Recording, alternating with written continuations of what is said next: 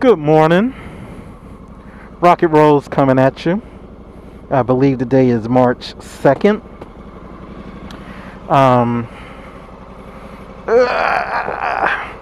I got to do better about getting my leg over this thing. Ooh. Got to do better about parking on the incline as well. This is the replacement video. I made a video on the way up here, and I wasn't that satisfied with it. So I'm going to make another video and talk about the exact same stuff, just a little tighter, a little shorter. And you know, I haven't really been making a lot of videos this winter. I've been riding occasionally, but just not comfortable with my setup on the camera and a few other little issues I've been having. But overall, it's been a pretty mild winter, and I'm pretty okay with it. Oh, it looks like there might have been some ice there a little bit earlier. It's melted. That's okay. But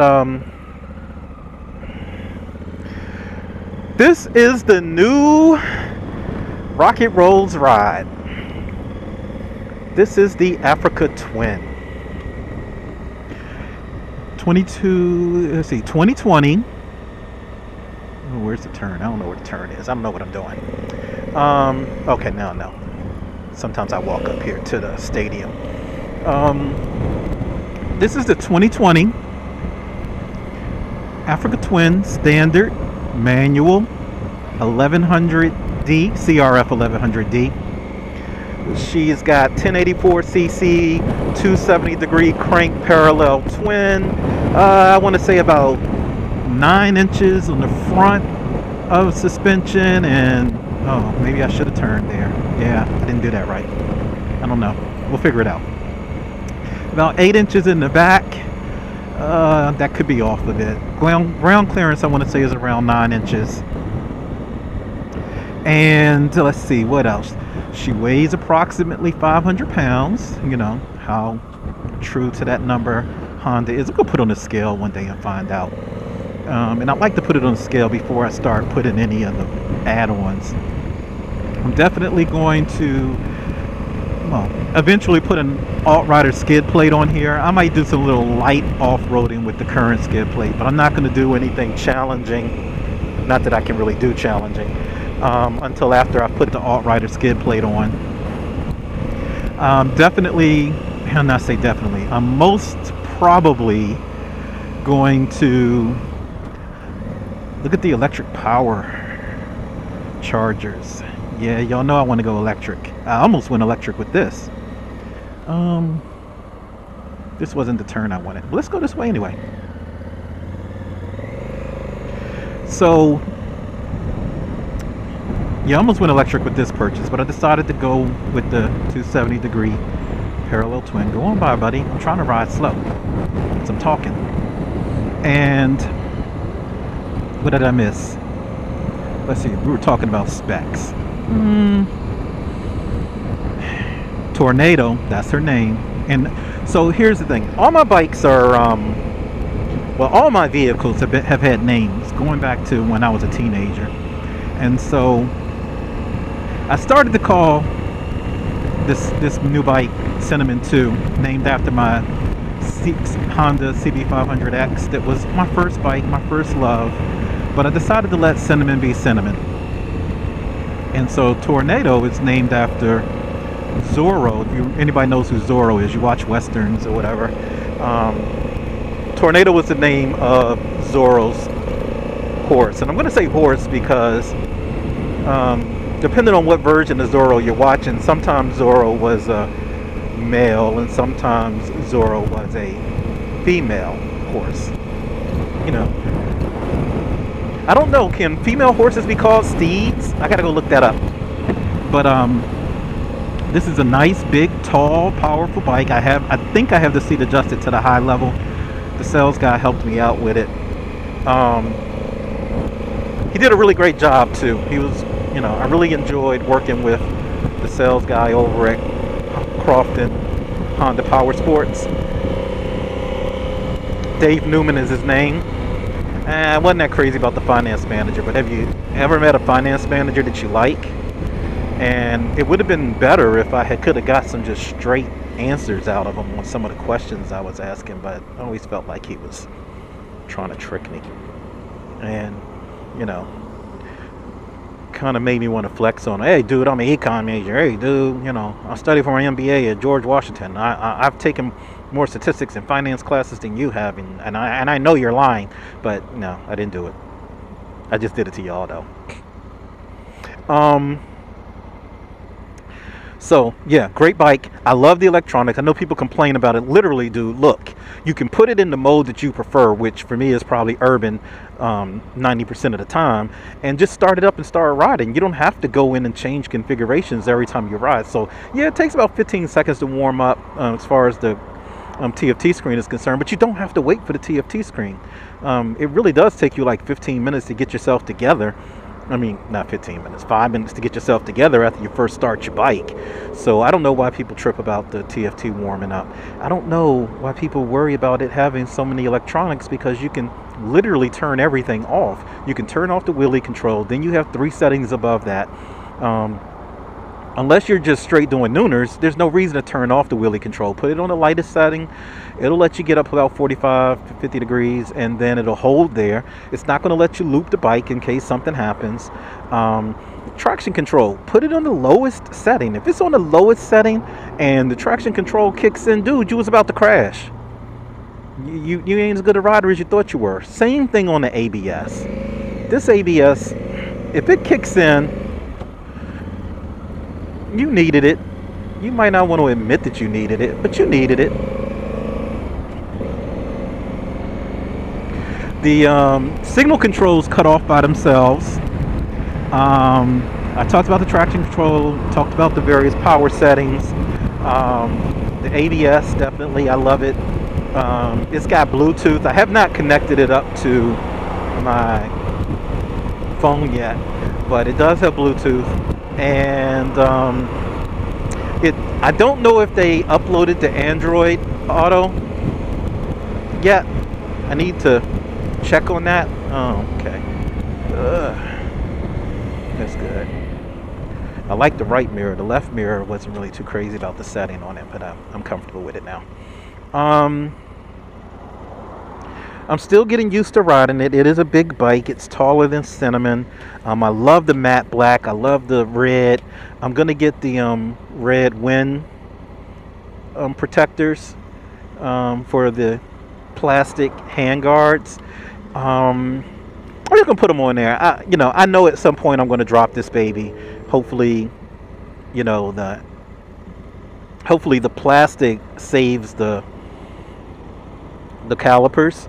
And then I'm gonna put some bark busters on here. I wanted to add some things, but look, Mrs. Rocket is already,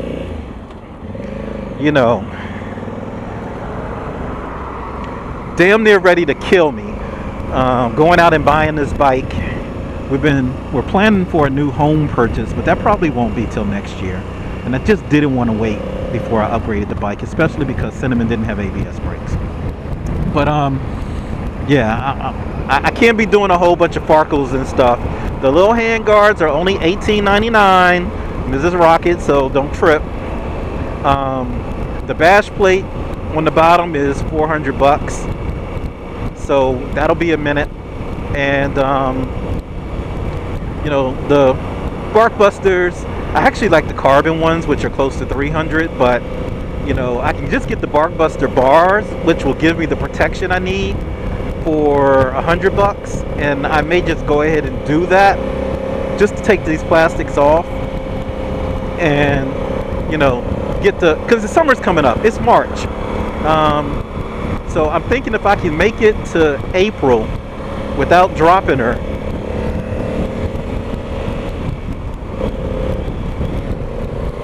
If I can make it to April without dropping her, I can put the bark busters on there in April, ride her through the summer without the wind protection on my hands. I'll be fine. I usually would pull that type of stuff off in the summer anyway. I can also hold off on the windshield because I don't know, you guys can hear it. The wind is like kicking my ass as far as the noise. I don't have my earplugs in either because this was such a short trip. But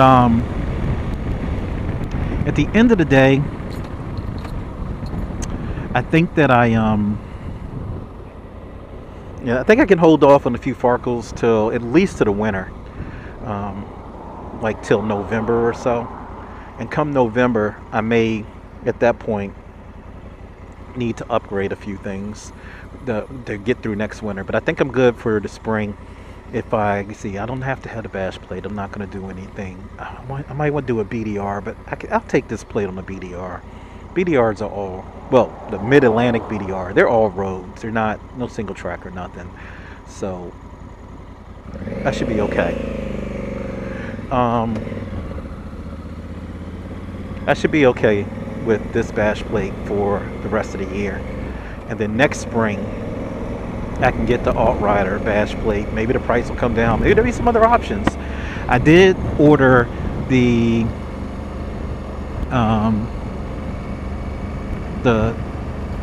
what do you call it, the rear plate for the back seat. I didn't get the one that hangs off the back of the tail. I got the one that replaces the rear seat because you guys know I never ride two up. It's just I don't want the responsibility of riding with somebody else on the back, so I never ride two up. But I did order that. So I ordered the wind protection for my hands to get me through till at least well, I'll leave it on there all summer. But I did get that. I'm gonna use those this year, and unless I put the bark busters on there, and then I'll figure that out as I go. And I did order the replacement for the rear seat, the mount, so that I could tie down a few things on the back seat, moves the weight a little forward. I kind of been looking at some of the side luggage. I've been looking at some of the rear luggage, and not really sure. We got the cruise control.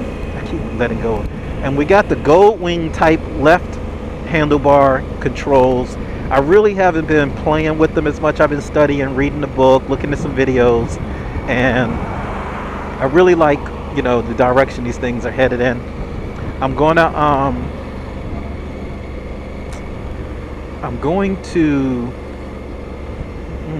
I feel like I ordered something else. Oh, I ordered an airbag vest. Got a really great price. I saw one page where the comments were good. I saw another page, there were some people complaining, but they were basically complaining that the air canister wasn't included.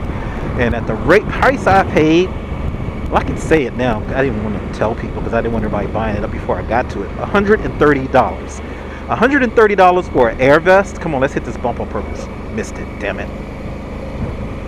$130 for an airbag vest for a motorcycle?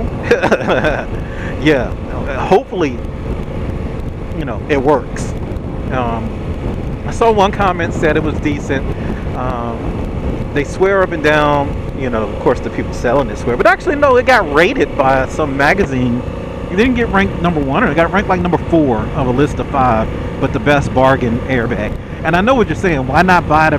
I don't have $600. I just told you. Mrs. Rock is trying to kill me right now. I think I'm okay with these foot pegs, so I don't think I'm gonna get any new foot pegs anytime soon. I think I'm okay with, I didn't get the heated grips, but again, that's something I'll consider. Ooh, is that look like a little? No, yeah, it looks like some little specks of ice mixed in with that, so we're gonna be careful. That's the one. Oh, see, we can get around this. We can.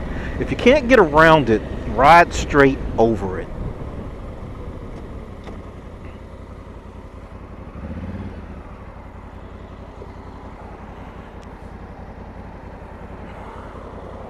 If you can't get around it, ride straight over it. Get straight up and down, move straight, no turns or nothing.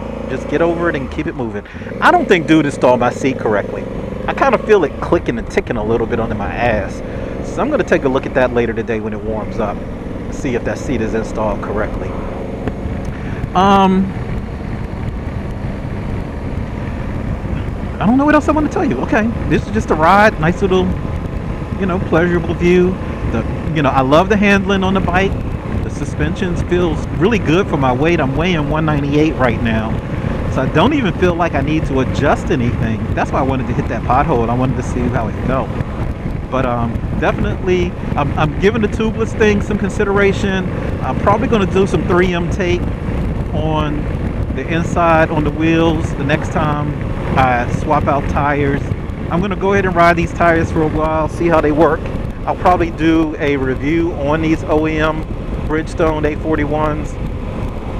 Then I'm actually going to purchase 2 sets of tires. I think I'm going to go with some Anarchy Wilds, and then I'm going to get something else, probably some more Pirelli Scorpions.